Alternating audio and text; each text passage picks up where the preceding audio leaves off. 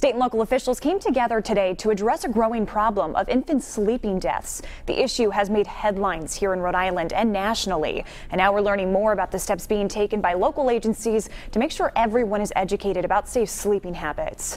Eyewitness News reporter Abby Burke is live in our control room now with more. Abby. Caroline, from 2012 to 2016, there were 36 infant sleep deaths in Rhode Island, a number the Department of Health says is way too high.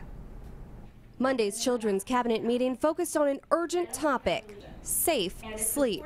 We see this in all shapes and sizes. It crosses the boundaries of race and ethnicity. We see it with young parents. We see it with professional parents. So it really is an issue that knows no boundaries. DCYF Director Trista Piccola says just 3 weeks ago, there were 2 co-sleeping deaths that happened within 1 week. They died because their caregivers put them in unsafe sleeping conditions. And again, it's not a DCYF issue.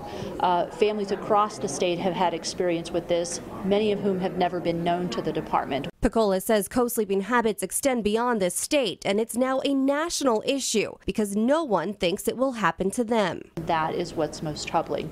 I've talked with parents who've had a death by co-sleeping or unsafe sleep.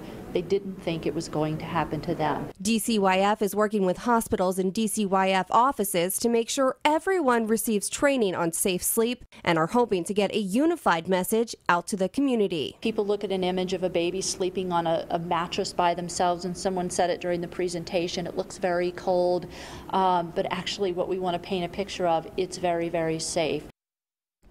DCYF says up until a year-old, infants should sleep in a crib alone on their backs for every sleep, including naps, because co-sleeping is a risk that's just not worth taking.